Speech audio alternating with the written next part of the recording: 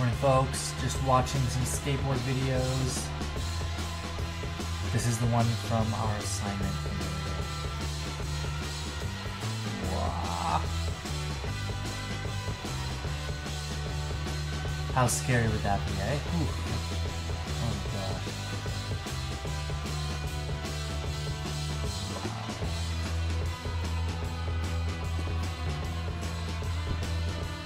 Wow. Oh.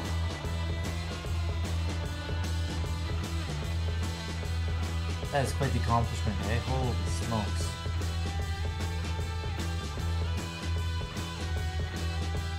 Wow. Wow. That is something else. 25.5 feet. What is that, 7.7 meters? Good morning. Yeah, I just wanted to watch that. Danny Way is one of my heroes, I have to say. There's a really good documentary out there about Danny Way called Waiting for Lightning. Just a documentary about one of his big jumps. He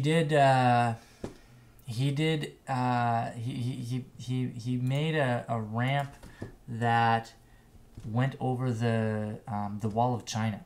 The Great Wall. Yeah, pretty crazy skateboarder.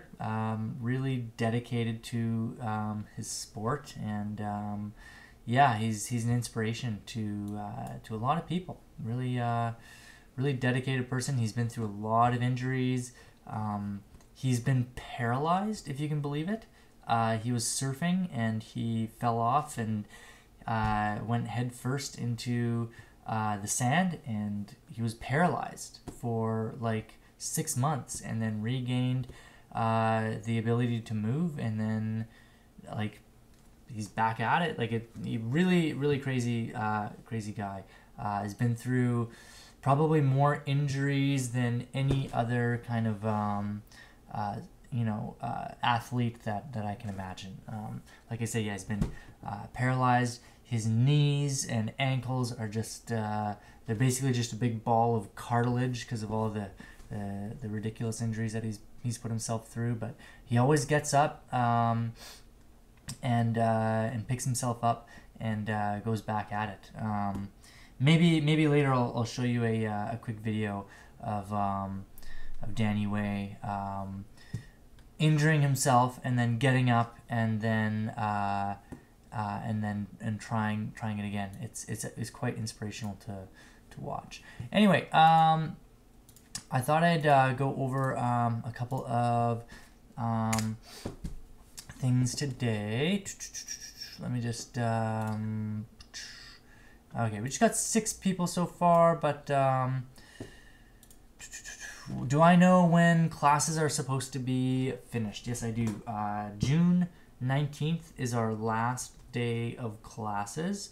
I mean, of course, everything is subject to change. I got an email about 6 minutes ago saying that the report card times are going to be a little bit different. Yeah, so yeah, I haven't had a chance to read this yet, but I think report cards are going to be distributed a little bit later than we originally anticipated. Oh, excuse me. I think they were originally supposed to be let's see here. I think, yeah, going back here, I think that they were originally supposed to be distributed on June 22nd, but now that's been pushed back to June 26th. So, I mean, what I'm trying to say is, yeah, we, like, things are changing. So, as far as I know, as it currently stands, our last day of class is June 19th. But that last week is, like, you will not be learning anything new. Like, what I'm going to talk about today is pretty much just going to be the very last new thing that we're gonna look at this year, and then after today's class, we'll be doing just kind of more review, looking back at our year and all the stuff that we learned throughout the year and that kind of thing. So yeah, our last class, as it stands right now, is June 19th. Honestly, I would be surprised if that were to change. You know, a lot of things have been changing. I would be surprised if our last day changed, but you never know. Anyway, yeah. So I marked your assignments. Overall, I was very impressed with everyone's work. Please let me know if you can't access the annotations that I made. So, oh, excuse me, pardon me. If you can't see like the notes that I left for you and that kind of thing, let me know. I know that in the past, and I think 1 or 2 students had a difficult time seeing the comments that I made, because I just write them down with my iPad, and that seems to be the best way for me to mark. But yeah, if you can't access those comments, let me know and I'll see what I can do.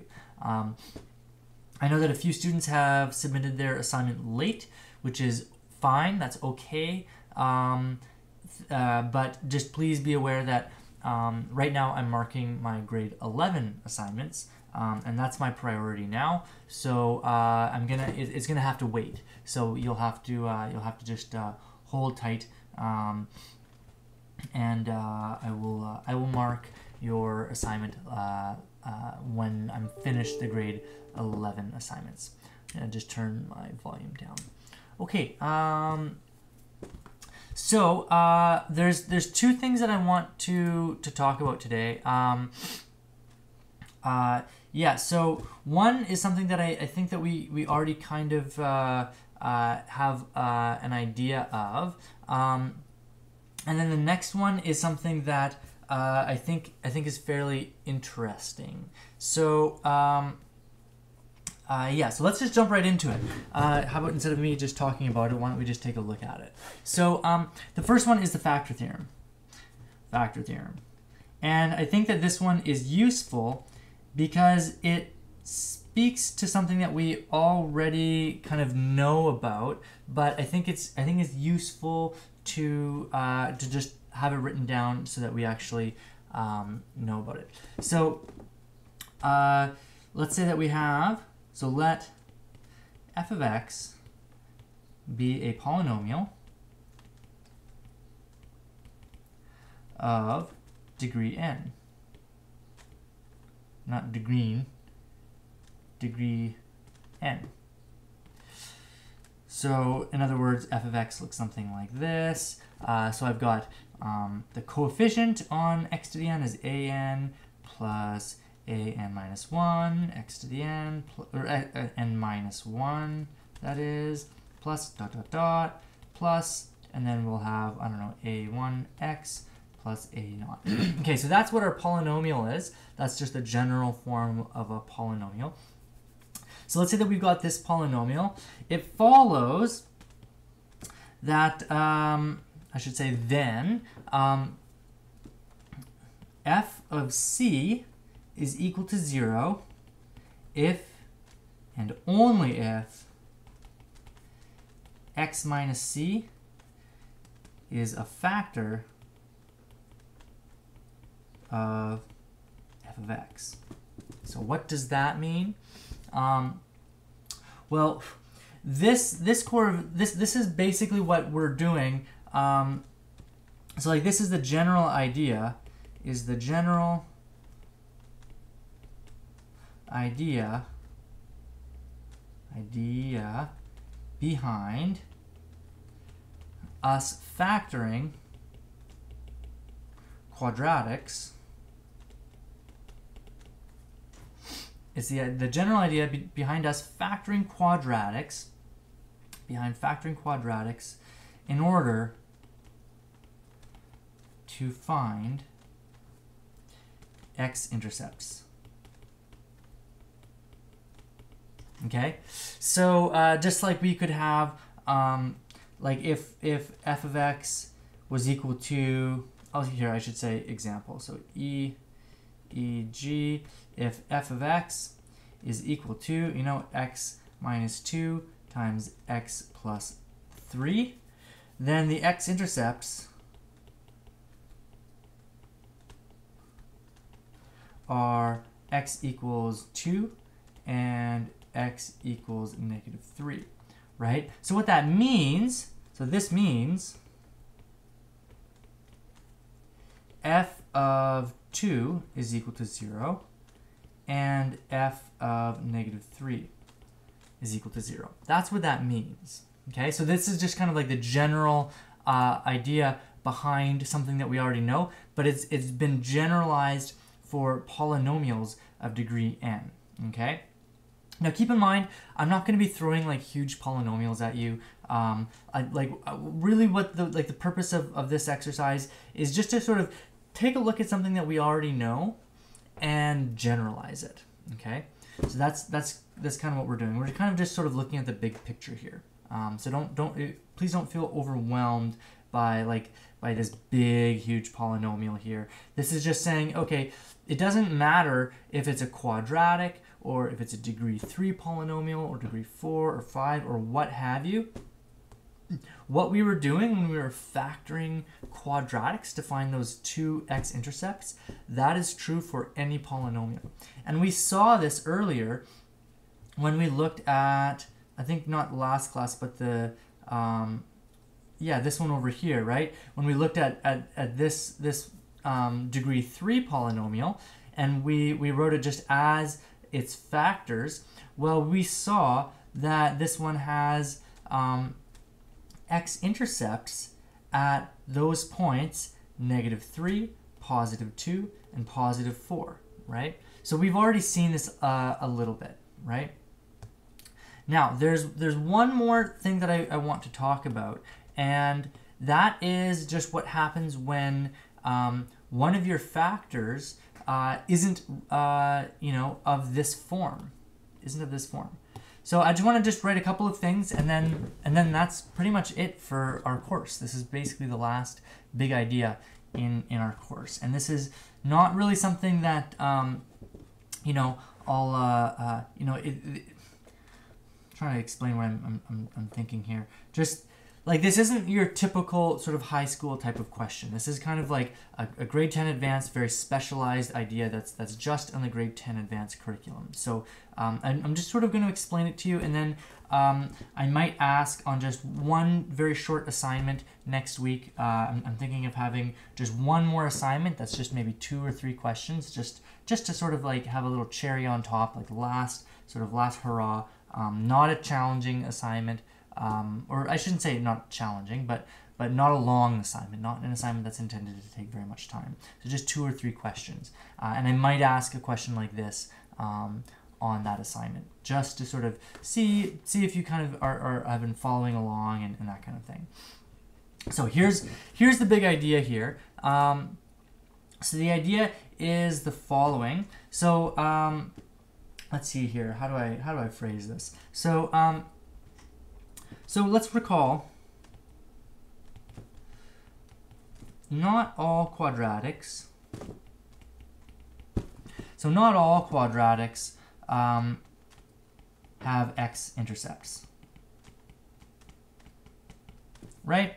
So you could have a parabola, for example, that looks something like this. Bada boom, bada bang. Okay, and you'll notice no x-intercepts, right? They don't all have x-intercepts, right? And that really corresponds to a parabola that just doesn't cross that x-axis, right? It's either above it and pointing up, or below it and pointing down, right? So there's an infinite number of these guys. You could have them over here. You could have them like over here, long and skinny. You could have them like really like wide, like this. There's all sorts of parabolas that you could have that have no x-intercepts. Okay, so let's just talk about a few things that that we can say about these. So if a quadratic has no intercepts, we can say, well, we can say several things. First of all, we could say that the parabola does not pass, PASS, does not pass the x-axis, right? That's the visual way of interpreting it. Another way that we could say it is does not factor, right? We cannot factor those guys. Another way of saying it is that we have a negative discriminant.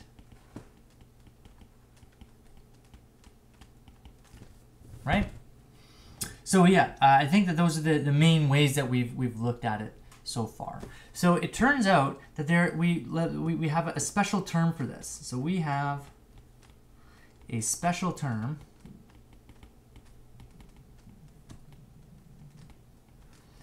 for these kinds, not these.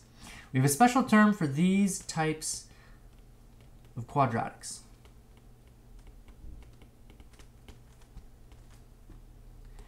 They are called, I'll put it in all capitals, irreducible quadratics. Cool. So we say that they are irreducible. And the reason why we call it irreducible is because the whole idea of reducing kind of corresponds to factoring. Okay, so we cannot factor those. That's where the word comes from. It's irreducible because we cannot reduce it into linear factors. Okay, so these turn out to be very important quadratics. I'll tell you why. I would say that these quadratics are just as important as linear functions, and I think that we can see that linear functions are extremely important. They're very, very important functions. I mean, think about how important linear functions are. I mean, first of all, they make up lines, and how foundational are lines? Like, lines make up everything, right? And not only that, but we've seen all of these like, this is a degree 4 polynomial, and we've reduced it into its linear factors, right? It's linear factors. Now, we've seen something. We've seen that we can take a big, huge polynomial that has many, many terms and like a very high degree and reduce it into these smaller linear factors. Now, keep in mind, I haven't shown you how to do that. That's kind of something for you to learn about next year. If you do grade 11 advanced and grade 12 advanced, then you'll actually learn how to take a big, huge polynomial and reduce it into linear factors. So basically, yeah, like taking a huge polynomial and finding all of its factors. Now let me go back down to where we are today. So I was saying that I would say that these irreducible quadratics are just as important as linear functions. And this is why. This is why. So we have a very important theorem called the, what is it called? The polynomial factor theorem. Okay, the polynomial factor theorem. Now, I'm going to be showing you this polynomial factor theorem, and it's okay if you don't understand this all at once. Like, it's a very deep theorem, and in order to fully understand it, you do need to spend a little bit of time with you know, algebra and that sort of thing. But I want to show you this theorem because there's a particular question that I would like to ask you on this next assignment that I've been talking about. And it's kind of a constructive type of question. I want you to construct something based on this theorem. So the polynomial factor theorem says that any polynomial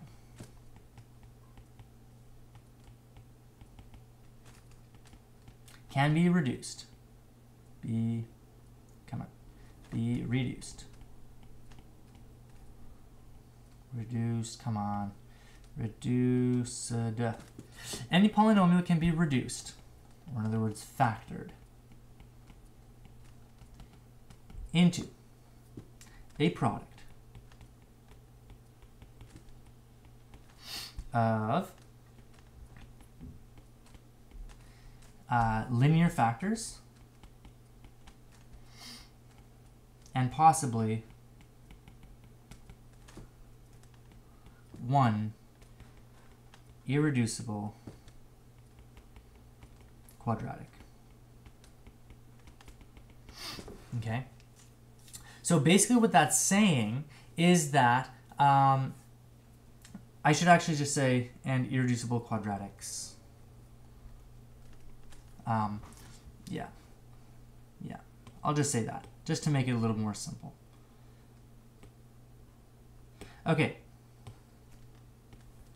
So let's talk about what this actually means. So we've got a polynomial. It can be reduced, in other words, factored into a product of linear factors and possibly irreducible quadratics. So what are we talking about there? What does that mean? Well, what that means is that well, if we go back over here, right? If we look at this factor theorem, it's saying that a polynomial, so basically this is saying like the polynomial crosses the x-axis. That's what this really means over here. So this means that it crosses the x-axis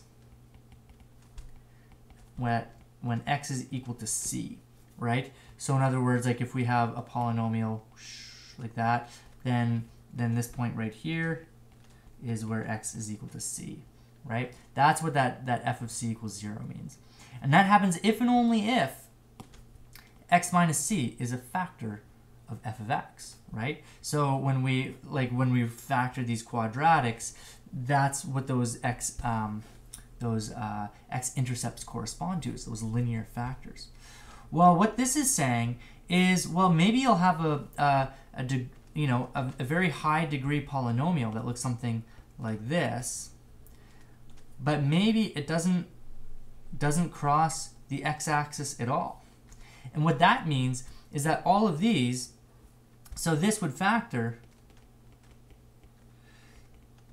into irreducible,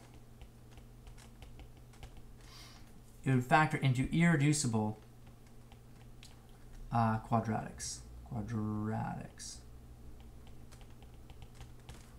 Okay, so here's kind of an idea of what I'd like to ask on our final assignment, on our last assignment. So yeah, this guy factors into irreducible quadratics, and that's because there are no x-intercepts. No x-intercepts, which means that, yeah, there's no way that it could have a linear factor as a factor. Okay, so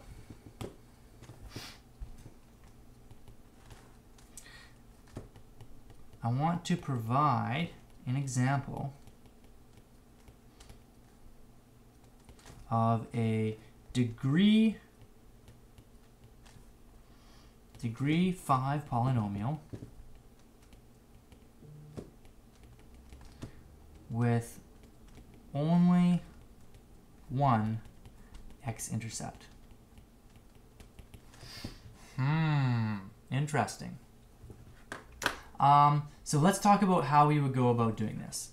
So I've got it. I'm looking for a degree 5 polynomial with only one x-intercept, and I should say degree 5 polynomial function, just to be explicitly clear that I'm talking about a function here. Okay, so let's just think about what this is going to look like. Okay,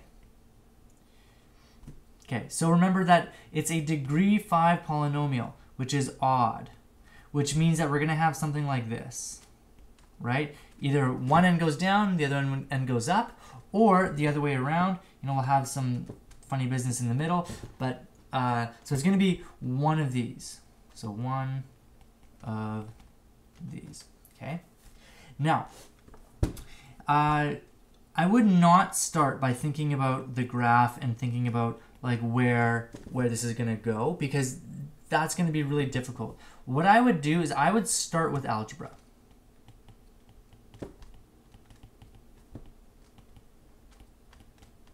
Okay.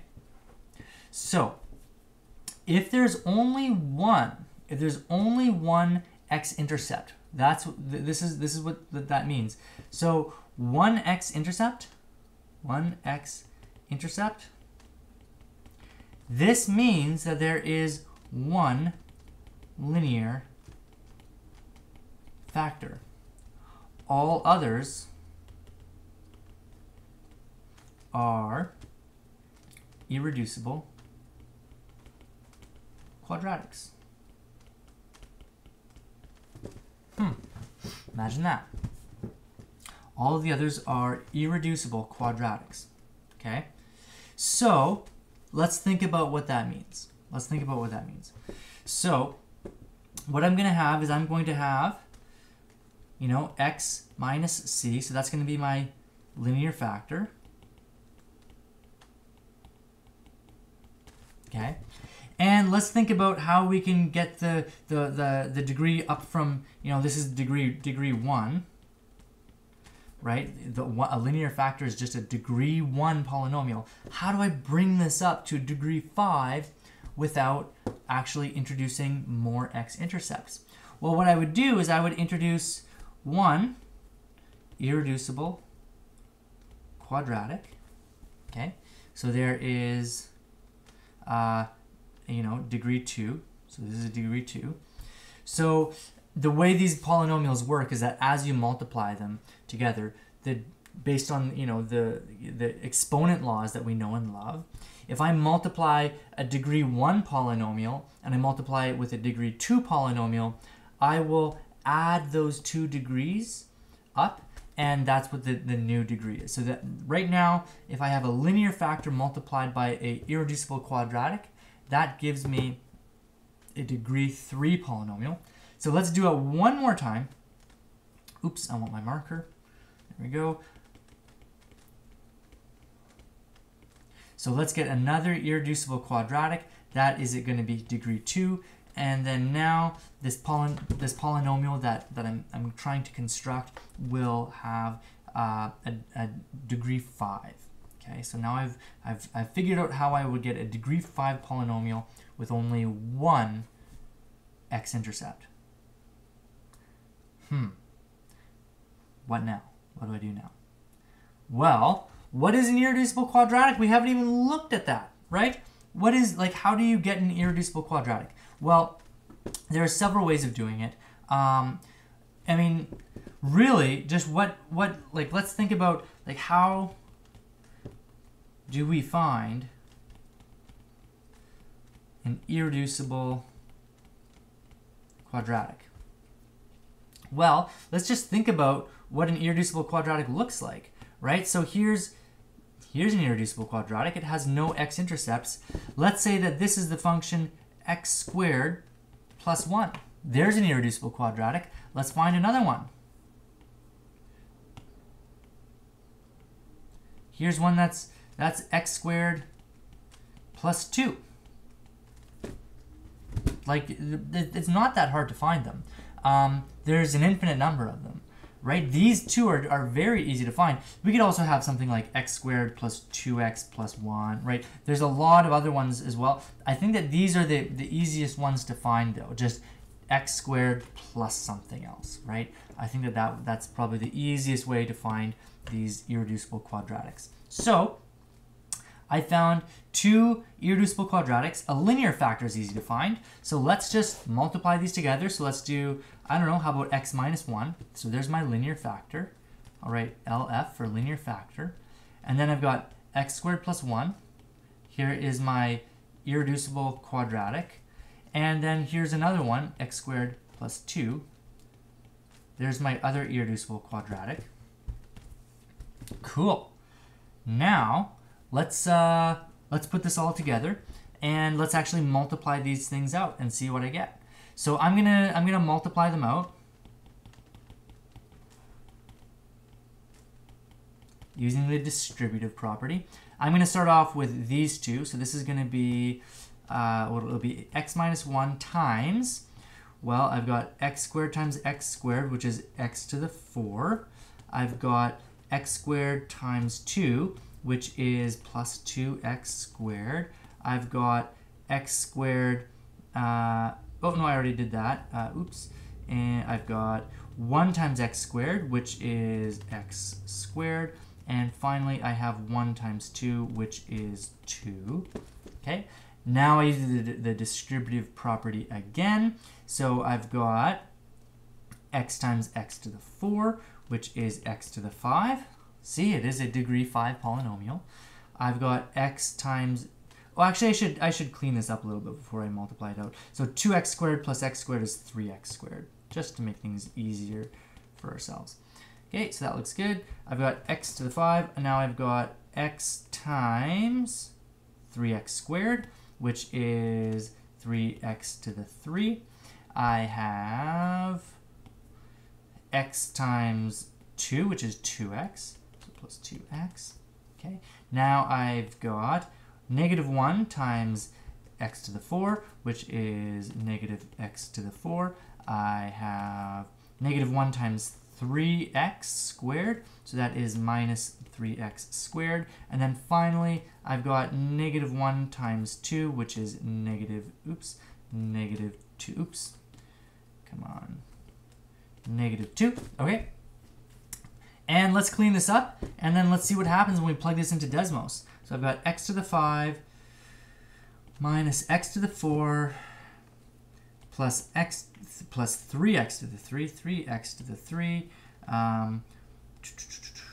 minus 3x squared minus 2. Awesome. So this is the polynomial that I got. So let's name it. Let's call it f of x. And this is my big, huge polynomial. It's a degree 5 polynomial. Imagine that. We just constructed a degree 5 polynomial. And we already know something about what its graph looks like. We know that it has exactly one x-intercept, and its x-intercept is at, well, we know that f of 1 is going to be equal to 0. So it has an x-intercept at x equals 1. Okay, let's graph this, this bad boy and see what happens. So I'm going to do this. And okay, I'm going to have to share my keyboard again. Oops, wrong chord. There we go. Excuse me while I just tap in. Okay, so here is my polynomial. And let's see if I did all the algebra right. It's possible that I made a mistake in the algebra somewhere, but I'm pretty sure we're good. So I've got x, come on. Yeah, here we go. X, so I've got x to the 5 minus x to the, come on, minus x to the 4. So you can see already, like we have several x-intercepts. So there, I already have 2 x-intercepts. So I'm hoping that as we continue to construct this thing, oh, you can't even see that. Hold on a second. Let me try that. I'm going to put it over here. So I've got x to the 5 minus x to the 4 plus, where are we, 3x to the 3 minus 3x squared minus 2. Ah, look at that. Isn't that cool? So there is our degree 5 polynomial that has only one x-intercept. Imagine that. Imagine that. Isn't that cool? So that's kind of the gist of today's class, was just to take a look at these irreducible quadratics, and just noticing that when you have like a degree 5 polynomial that only has one x-intercept, what that means is that the other factors are irreducible quadratics. And that's the only way that that works, is that these irreducible quadratics, like those quadratics that don't function, or that don't factor, anytime that you have like a negative discriminant, those are like really important factors. They're almost, in a lot of ways, you can kind of think of them as prime numbers, like prime numbers in the polynomial world, right? Like they don't have any factors. They're just as important as the linear factors, right? So that's kind of the big abstract idea of the day, and this is probably one of the more like esoteric ideas of this class, and I thought that this would be kind of a nice place to end. And I'm not trying to say that this is like an easy topic or anything like that. This is very abstract, and I'm aware of that. And if you don't quite understand this quite yet, that's fine. I'm gonna ask just one question about this on our next and last assignment. Like I said, this next assignment will be very short. It's not going to oh, what happened to the 2x? Did I forget the 2x? I did. Okay, let's throw it in there. Let's make sure that, so plus 2x. There we go. Okay, so yeah, it's still only have one x-intercept. Good catch though. I forgot the 2x there, absolutely. Yes. Did I forget anything else? I've got 1, 2, 3, 4, 5, 6 terms here. 1, 2, 3, 4, 5. So I'll just write this, plus 2x minus 2. There we go. Good catch though. You're paying attention. Okay, yeah, so yeah, that's the big idea of the day, is to take a look at these irreducible quadratics and kind of, you know, play with them and see how they interact with in the big world of polynomials. By the way, if you're interested in this kind of thing and you like the way polynomials work, in university, look for an algebra class. I was just kind of rereading this class, this book that I used for an algebra class that I took many years ago, and in university, like really investigating into these polynomials and how they factor and what the roots are, like what those x-intercepts are and what those mean, right? That's what algebra is really all about, and looking at the real numbers and the rational numbers and saying, okay, yeah, like this guy, it reduces into the integers because we have an integer root, that kind of thing. Yeah, so and let's take a look at that as well. Look, we were even able, before we even started to graph this thing, we already knew that it had an x-intercept at x equals 1. Like, who could have guessed that we could make this huge, massive, degree 5 polynomial? And not only were we able to say that there's one root, but we were able to determine that that root is right over here, right? It's right at this point, x equals 1. And I mean, I don't know about you, but I think that's pretty cool that we were able to be that precise about it. Anyway, that's our lesson of the day. I hope that you guys are doing well. I also want to just point out that I'm hoping that the projects are going okay. I know that a few of you have asked for some help finding a topic, which is great. And if you still need help finding a topic, I'd be more than happy to help you out. And I know that some of you have actually started. I saw a video yesterday of two of you guys, and I was just blown away with what I saw. I think that's just, as a teacher, that's like the coolest thing when students really, like, you can visibly see that they're enjoying the material that they've learned in the class. It just makes me so happy. So I'm really excited about the project. If you're feeling like you're not really sure where to start, or if you need some tips or anything like that, please don't hesitate to reach out. I'd really like to help you out. Also, you can talk to each other as well. I know that like the two students who I was just talking about, they decided to work together, and I know that we didn't really talk about, you know, group work or anything like that, but I'm open to it. So if you think that it would be better if you were to work with someone else to sort of combine your efforts, please do that.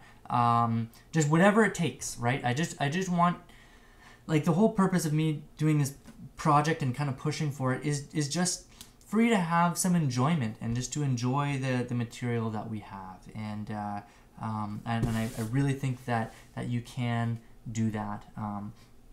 I know that some of the topics have been pretty challenging. They've been hard topics. This one about polynomials is absolutely included in that. But I think a lot of the topics are quite accessible, and I think, you know, are very capable of being sort of the backbone of something that you can enjoy and have fun with. So yeah, I'm not going to do an exit slip today. I'm just going to sort of submit however many viewers there were today. I'm going to sort of cool it with the exit slips now. So anyway, please, like I say, reach out if you want some help with the project. Turn to each other, ask each other for help, all that good stuff. I want us to have some fun. I really hope that we can find a way to have fun with this project. So I hope you're well. I miss you terribly. I was at school yesterday, by the way. I should just point out that that school was, you know, it was great to be back at school. I wish that you guys could be there with me. But yeah, not yet. I think we have to wait till next year. But I'll talk to you guys on Thursday. Remember, we're doing every second day now. Yeah, take care. I'm going to go. Bye-bye.